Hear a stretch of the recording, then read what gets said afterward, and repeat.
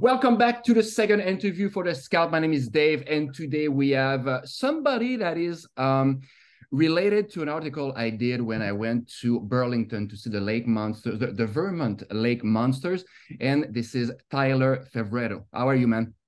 I'm good. Thank you for having me on. It's my It's pleasure. gonna be some fun. Yeah, sure. And by the way, do I say your name right, Favretto? Yep, that's perfect. Okay, perfect. Me and Tyler have something in common, if we can say it that way. We are both Quebecers. He's from Montreal, from Mont-Royal. Yeah. Okay, and I'm from Quebec City, obviously. I have kind of an accent, you know what I mean? Tyler, I first came upon your name when I read an article in the Boston Globe on July 7th or 8th, just before I went to see the Digging for Pete. I'll say night at the ballpark. Um, I want to get into it right now because that's how I came about your name, and you were prominent in the article.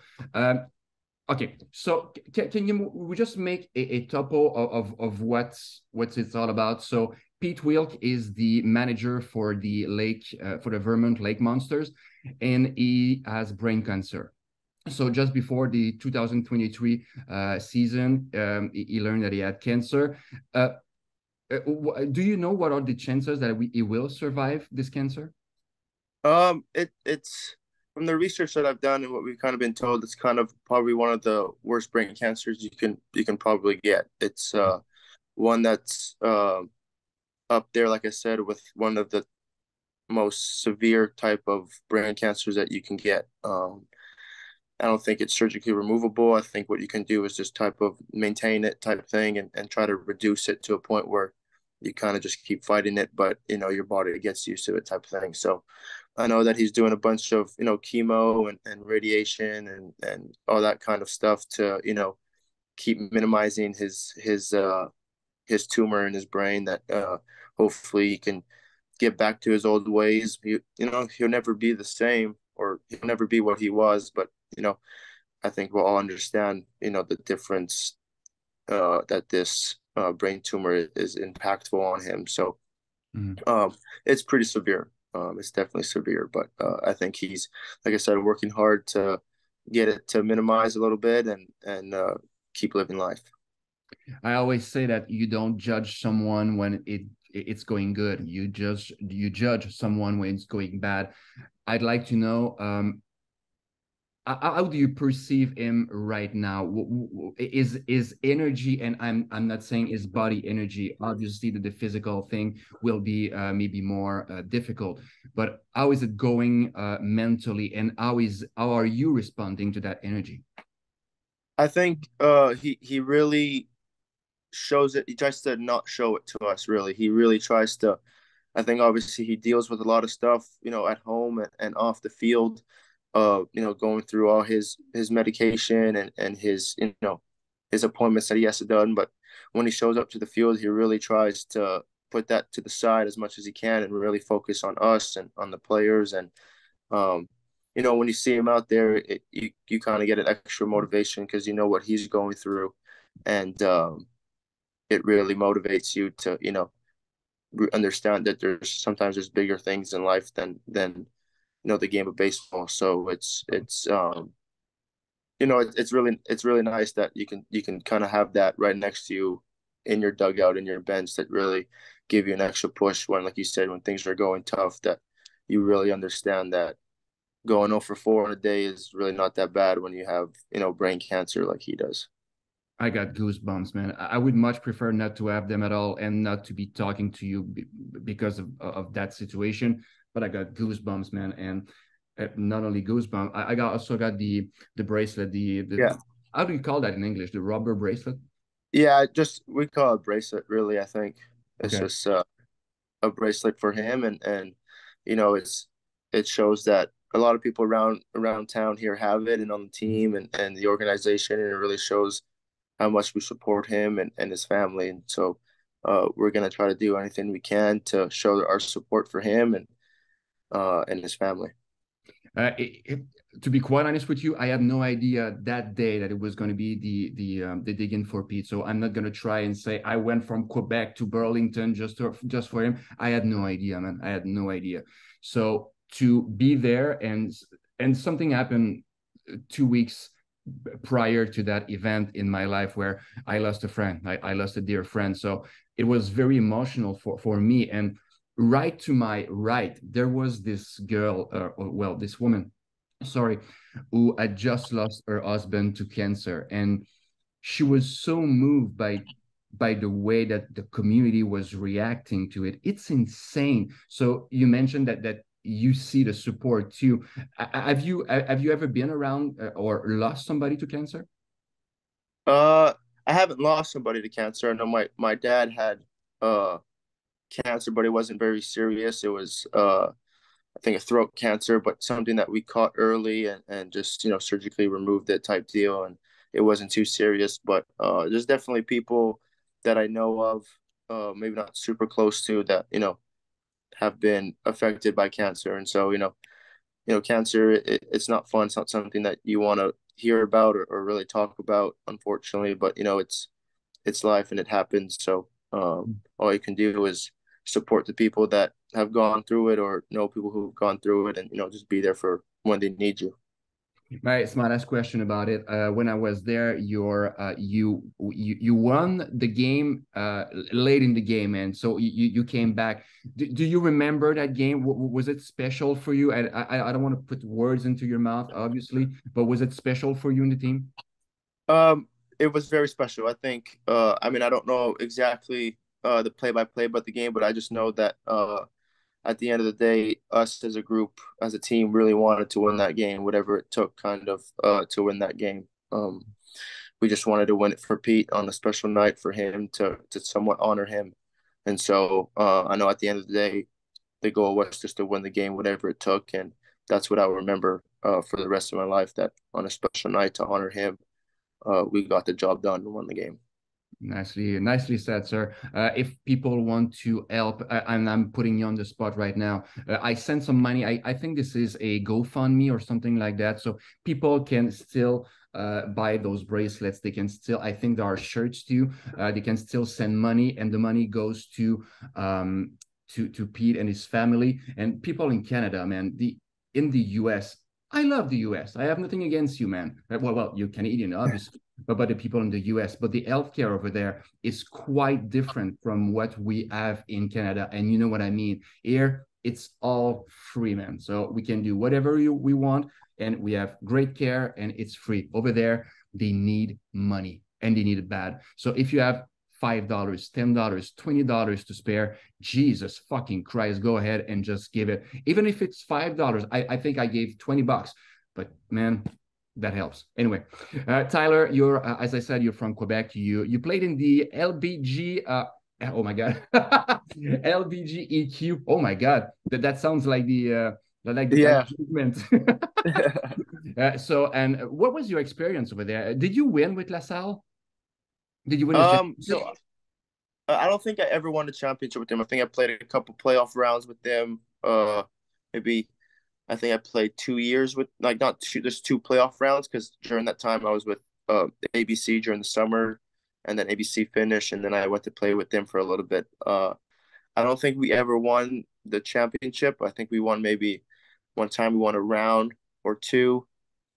Um, but no, it was fun. It was a good group of guys, and I had a blast when I was playing for them.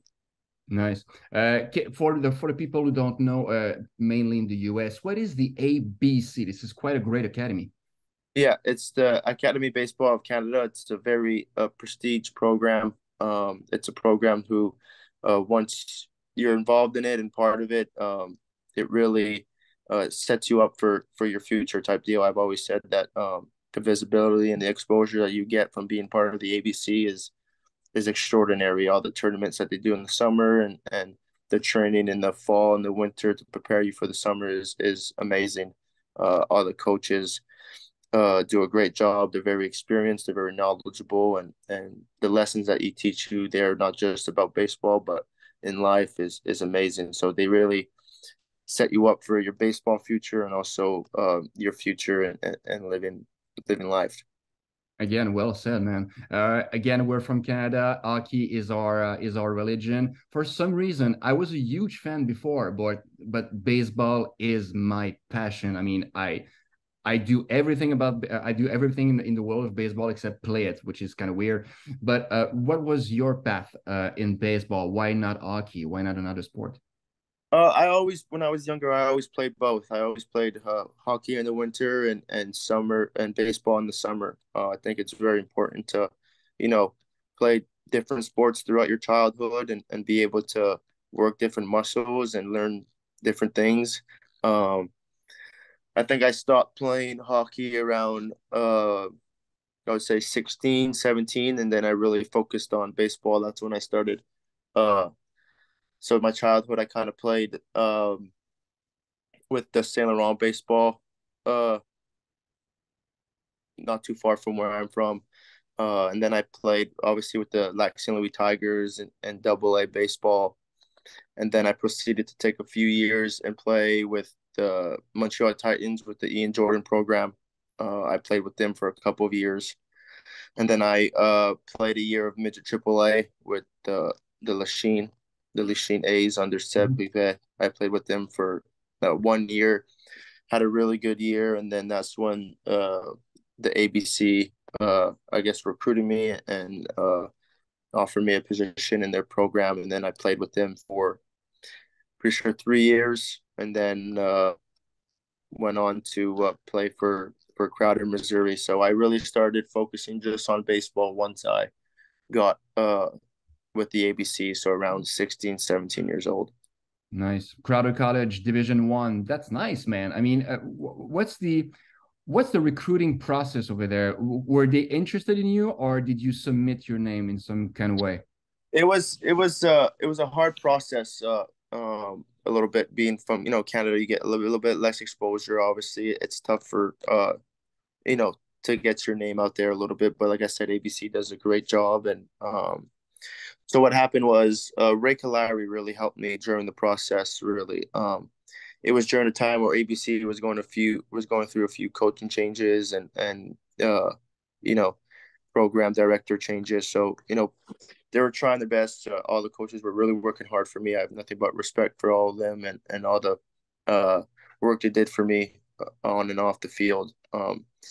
Ray Kalari was really working and helping me.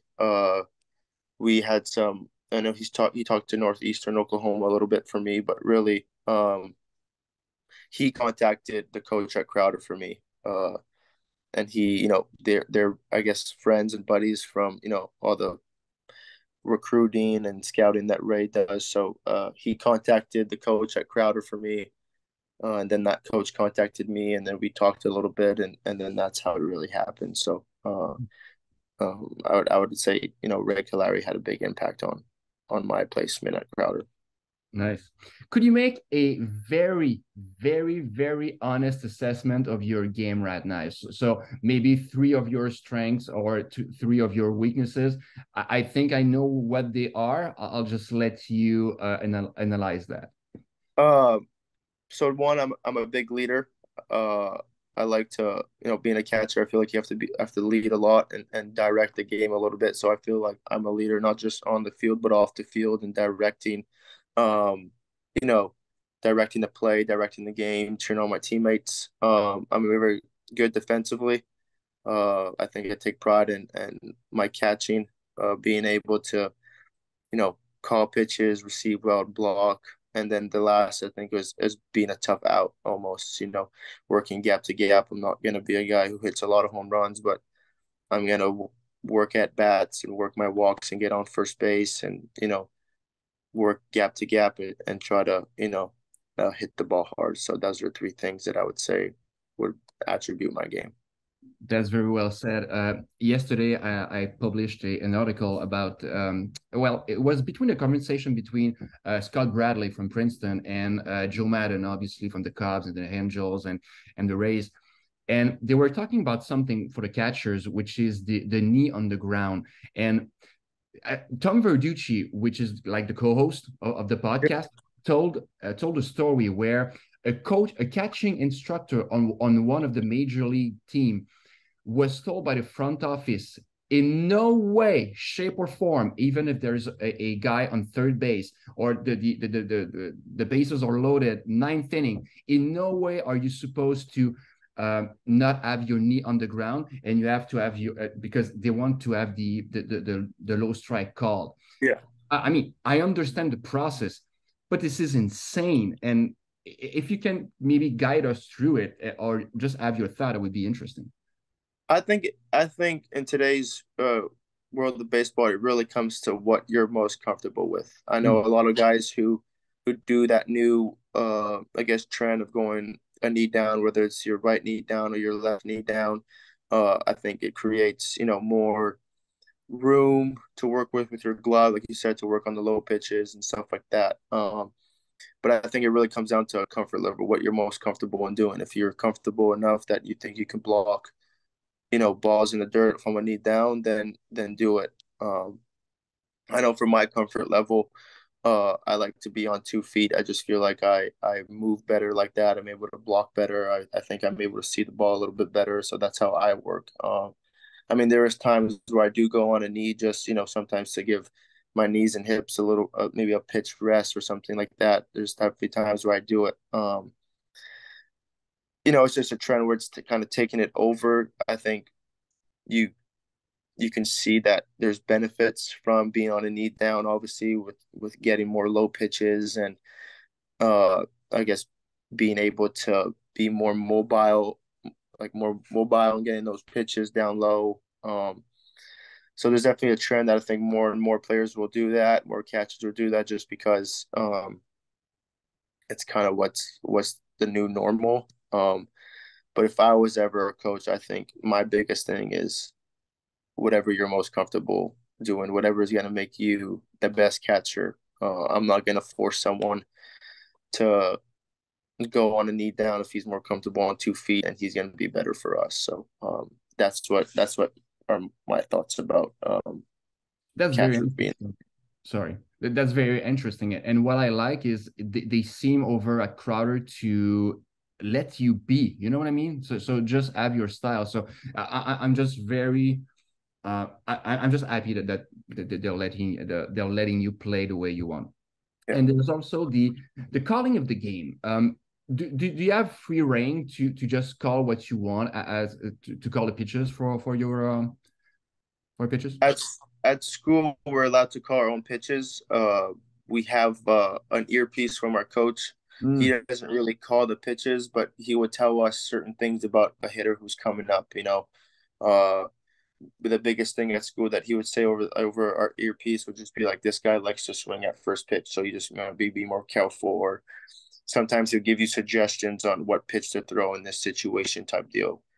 Is what he would kind of use the earpiece for. But usually we'd be allowed to call our own game at school.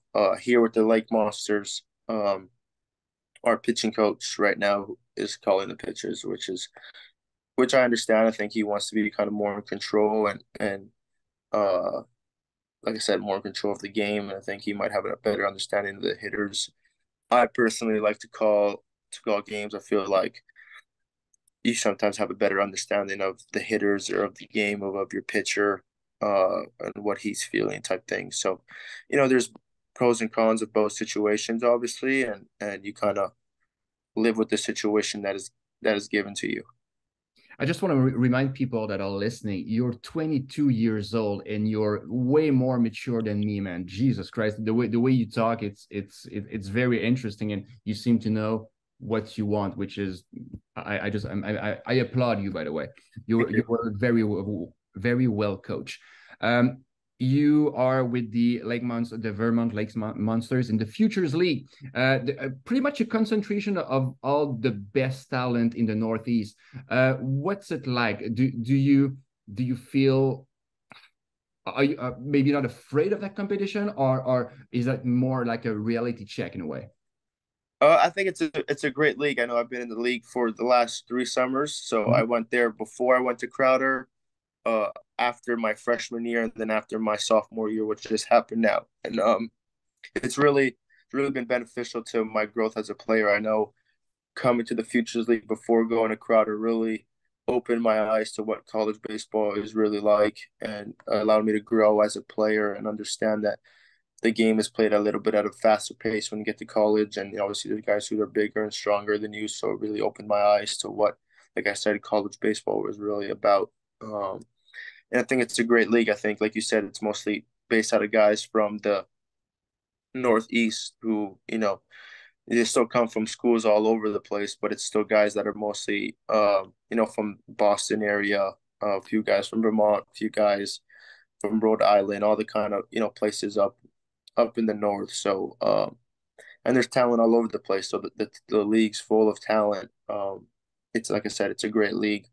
You have good teams, good players on every team, and so it's very competitive. I think your traveling time is the most of all the teams, because the way it's set up geographically, you're the farther west. Is that it? Yeah, so all the teams are based out of kind of Boston, Massachusetts area, and Mm-hmm. obviously we're a little bit off in Vermont. So, a lot of time, yeah, we have to travel. I mean, we do. People still come to us, and we still, go to them type deal. But we do definitely travel the most. But when we do go on the road, we will play either a 2 game, like we'll be on the road for 2 or 3 games, so it's not just a there and back type deal. They allow us Oh, to okay. go on the road for, we'll play, let's say Tuesday, Wednesday against the same team, and then maybe Thursday, Friday against the same team, and then come home type deal. Or go on the road for Tuesday, Wednesday, Thursday, then come home after. And the same thing when teams come and play us, they'll usually stay for a 2 game homestand. They'll play us, let's say on the Thursday, stay overnight, and then play us on the Friday, then go home. So that's how the league kind of works, with us being a little bit further from everybody else. We have some home stands and away things too. I'm not sure people realize that the financial pressures, just to know that the gas price are so high right now, there are incidences or consequences for teams like you. I mean, you're not the victims, obviously, but there are consequences to that. So the team has to shoulder that kind of Yeah. upper cost anyway. Um, I wanted to talk about, okay, don't get me wrong, man. I love Major League Baseball. I'm 42. I've seen plenty of baseball, and I love minor league baseball too. But my side right now is all about college baseball. I love, and you mentioned it two times during the interview, the grind and the way to live, like having an open perspective, like on life, because baseball is a grind, man. I'll never know what your day-to-day reality is, and I would like to know, but in a way it's kind of scary, because the toll it takes on your body, on your mind. When you fail 7 times out of 10, you're considered a hero. It's insane, man. So can you explain to me on your personal life, or even physical life, what kind of impact it has had, the baseball in general? Like you said, it's a grind, whether it's mentally or physically. It's I like it. It's kind of not the right words, but it's definitely not easy. But it's a challenge that a lot of us like to endure and go after. Mm-hmm. Whether it be physically, obviously being a catcher, you're back there, you're working hard, obviously, and the different things you have to do, whether it's block a ball or you're consistently throwing the ball. Obviously, you throw just as much as the pitchers do, really. So, the biggest thing physically is just stretching and rehabbing properly so that you don't get too physically damaged. I mean, your body's going to be hurting and sore, most of the time. But if you rehab and work out and eat healthy and drink properly and hydrate, I think your body will re like re like get sleep and uh re-energize pretty easily if you take care of your body. Obviously the game of baseball is a lot of mental too. It's it's not fair sometimes either. You might hit a ball hard right at somebody, and that's it's just a game though. So really mentally, I like to really really focus on the process of things more than the result, because if you really focus on results, then you might get caught up in that too much. Then if you're focusing on the process of things and keep working, let's say on your swing, and you're working on, different stuff, and you're working on that process, results will always come after, you know, you keep your mind in the right place. And I like to think, it's good if you let your mind think of other things too, and come home and not really think about baseball, but I don't know, watch a movie and think about that, and not really just always think about baseball, and try to leave the baseball to the field, which is hard. There's definitely times where, Mhm. I come home and really think about the game, and let it kind of take over my mind. But it's always good to kind of have a reset, um, to get back on the right track. So obviously it's like I said, baseball is a fun sport, but also, it's a little messed up at the same point. Like you said, you fail 70% of the time, and you're still considered really, really good. So, but like I think baseball is one of the games, like I kind of say, I've been saying on the interview, is a big lesson of life, because you might fail at something, but at the end of the day, you're going to get another opportunity, to go back at it again. So you might fail, but there's still chances that you succeed at the same time. So, um, baseball, like I said, baseball is a great lesson of life to, even though you fail, to keep going, keep pushing to whatever you want in life, and if you focus on the process, in life, results will happen. Amen to that, my friend. Uh, we're close to the end, man, but I want to talk about something because I'm not even sure that I set up the last question. I kind of mixed two things together. Um, it seems like when you reach the higher echelon of the competition, obviously the major leagues, you lose the close knit attitude that you should have. So when you're amateur, when you're semi-pro, when you're in college, you strive for something, and then it seems like money fucked things up. And I don't know if if it's me saying that the wrong way, but how are you living it in Crowder College, or even in amateur baseball? Do you like that kind of atmosphere, and how is it in Crowder? Do people support you very much? Uh, I always say that Crowder was one of the best experiences, of my life. Just the Oh. people you meet, that you never would have met if you never would have really played baseball, or gone there. I've made some friends there that were my teammates, that will be friends for the rest of my life. I know Hmm. uh, my roommate and his family will be, part of my life for the rest of my life. Just the connection that we made. Especially in junior college, there's not much to do when you're, in a small town. So you really just build connections and friendships with the teammates you have. And when you're at school, you basically, are with them most of the time. And so the friendships and connections and the memories that you make is uh, is is pretty amazing. And so I really, advocate for people to go to college, and especially play, college baseball, because whether it be in junior college or in Division 1, 2, or 3, whatever you play, you'll make friendships that will probably last, hopefully a long time. And so I think obviously, yeah, I think it definitely changes when you get higher up, and there's money involved, because you try to provide for your family, and obviously for yourself and your loved ones. So obviously that becomes a different mindset. But, for junior college, and for my experience, uh, Crowder was amazing to me. Like I said, all the friendships, relationships, memories that I've made throughout my years there will be with me forever. Very interesting. Just a few random things. You said somewhere, I think you'll understand where. People doing less always talk more. Talk about Yeah. this, sir. I just think that,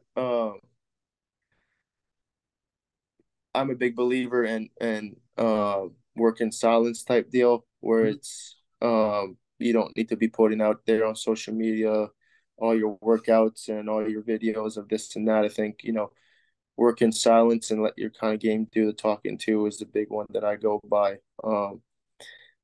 With the people that that do less are people that are kind of talking bad about a person, but they're really just sitting on the couch, so not doing anything. So that's just kind of my mindset, that I like to work in silence, get my stuff done, don't need to tell people what I'm doing, how I'm doing it, and then let my progress throughout my work show. Nice. Travis Lallemand was recently inducted in the NCAA Hall of Fame. Did you work with him? Yes, Travis was a big impact on my life, on my playing career as well. Uh, he's one of the most knowledgeable and I guess amazing coaches that I've had throughout my career. He's gonna be tough on you, but at the end of the day, he's doing it for the best interests for us and for the program. Obviously, he wants to win, and he's gonna do anything that he can to win. But at the end of the day, it's more than just wins. It's developing young men, and like I said, to this world, to be able to be a father one day, to be able to work one day, type deal. So he definitely had a big impact on my playing career. Wow, that's well said. Tyler, just to finish, Tyler has a special message for people in Quebec who speak in French. So it's going to be in French, guys, okay? So for people in Quebec in French, people or players who don't know if they have what it takes right now to just make it as a pro or just live their dreams. Alors, Tyler, peux-tu, s'il te plaît, dire un message d'espoir à nos joueurs présentement qui ne savent pas s'ils ont vraiment ce qu'il faut pour pouvoir réussir dans le baseball professionnel ou même amateur? Continue à travailler fort, continue à rêver. Le baseball, c'est pas un sport facile, mais ça prend beaucoup mental de performer, de pratiquer. Alors, vas-y dans le gym, vas-y au field, pratiquer, continue à pratiquer. C'est un sport qu'il faut pratiquer plus pour améliorer. Alors, continue à rêver, de penser que tu peux faire. Si tu peux penser que tu veux le faire, ça va arriver. C'est